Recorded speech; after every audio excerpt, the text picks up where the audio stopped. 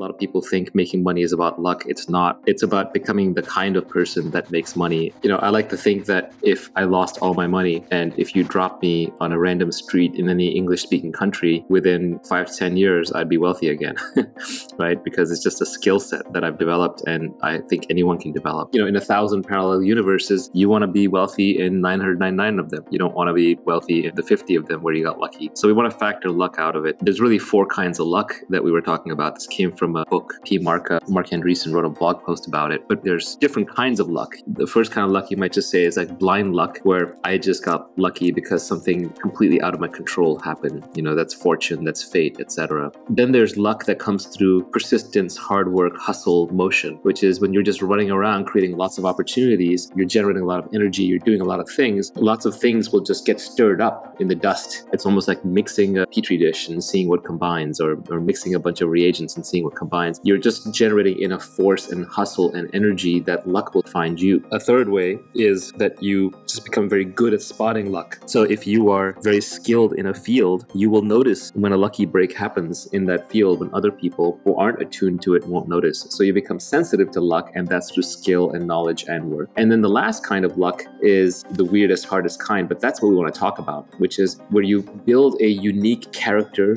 a unique brand, a unique mindset, where then luck finds you. For example, let's say that you're the best person in the world at deep sea underwater diving, and you're known to take on deep sea underwater dives that nobody else will even attempt to dare. And then by sheer luck, somebody finds a sunken treasure ship off the coast they can't get at. Well, their luck just became your luck, because they're going to come to you to get that treasure and you're going to get paid for it. Now that's an extreme example, but it's just showing how the person who got lucky by finding the treasure chest, that was blind luck, but them coming to you and asking you to extract it and having to give you half, that's not luck. You created your own luck. You put yourself in a position to be able to capitalize on that luck, or to attract that luck when nobody else has created that opportunity for themselves. So when we talk about without getting lucky, we want to be deterministic. We don't want to leave it to chance. Do you want to elaborate a little bit more on the idea that in 1,000 parallel universes, you want to get rich in 999 of them? I think some people are going to see that and say, that sounds impossible, sounds like it's too good to be true. No, I don't think it's impossible. I think that you may have to work a little bit harder at it given your starting circumstances. Remember, I started as a poor kid in India, right? So if I can make it, anybody can in that sense. Now, obviously, I had all my limbs and I had my mental faculties and I did have an education. So there are some prerequisites you can't get past. But if you're listening to this video or podcast, you probably have the requisite means at your disposal, which is a functioning body and a functioning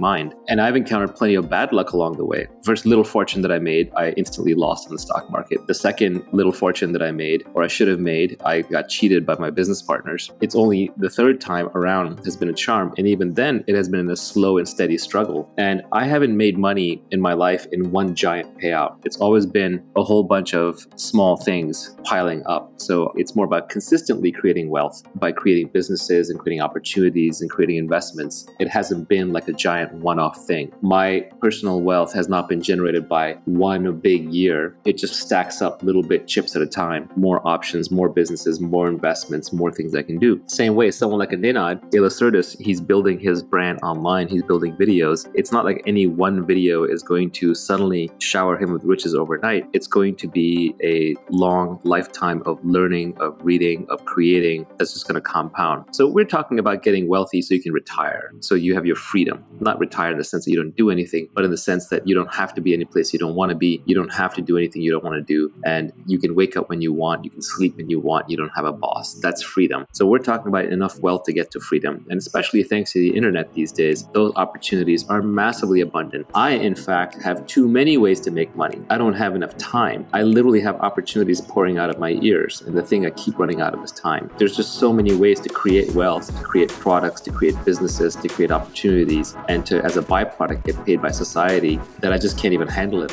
all.